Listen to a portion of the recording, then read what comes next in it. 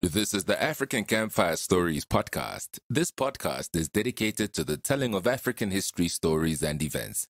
Should you pick up anything we might get wrong, or if you just want to offer suggestions, or if you just want to contact us, please leave us a comment on our website, www.africancampfirestories.com. You can also leave us a comment on our social media pages.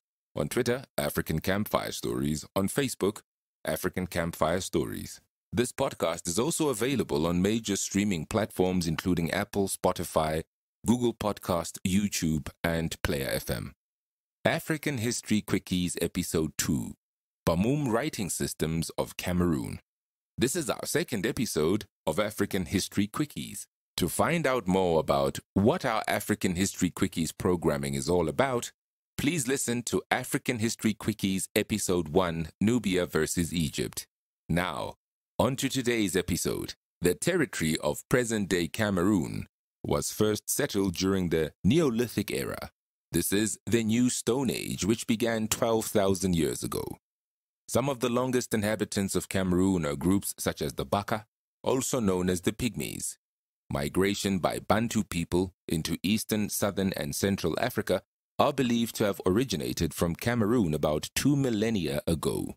The Sao culture arose around Lake Chad around 500 CE. It was followed by the Kenem and then the Bamum Empire. Other kingdoms then started to develop in Western Cameroon. One of those was the Kingdom of Bamum. This was a pre-colonial kingdom with its ancient capital city in Fumban. It was founded in the 1300 CEs by the Mbum people, a Bantu ethnic group from northeastern Cameroon. The Mbum descend from the Tikar of the Cameroon highlands, who are derived from the Mbum of the Delbe, aka Ngaoundere. See the accompanying map of Cameroon. The 17th king of Bamum, Ibrahim Njoya, gifted his people the Bamum script. See accompanying photo of the script. It wasn't an easy process to create a new writing system. It was created in an evolving series of 6 scripts over a 14-year period from 1896 to 1910. The script was developed further in 1918 when Njoya had copper sword casts for printing the script. Unfortunately, the script was overtaken by European colonization, which introduced English and the French language in Cameroon. In 1931, King Njoya was exiled by the French to Yaoundé, where he would die in 1933.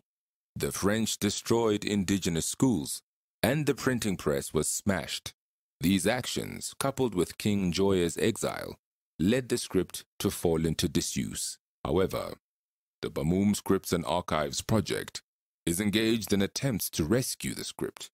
The Bamum Scripts and the Archives project, based at the Bamum Palace, is engaged in a variety of initiatives concerning the Bamum script, including collecting and photographing threatened documents, translating, and in some cases hand-copying documents, creating a fully usable Bamum computer font for the inventory of documents, and creating a safe environment for the preservation and storage of documents. Thanks to unsung heroes like Njoya and his team, who is a co-director of this project.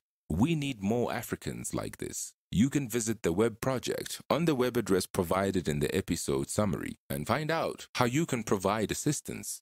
The African Campfire Stories podcast has previously released a 2-episode series called How History is Written. It is about history sources. The above story of the destruction of the Bamum language and history records resonates with the essence of those 2 episodes.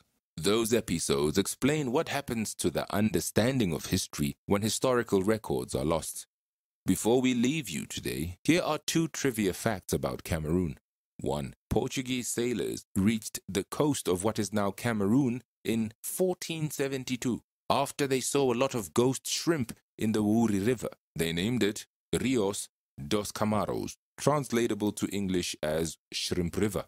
The word Camaros is where the name Cameroon comes from. 2. The official languages of Cameroon are French and English, the languages of the former colonies of the French Cameroons and the British Cameroons.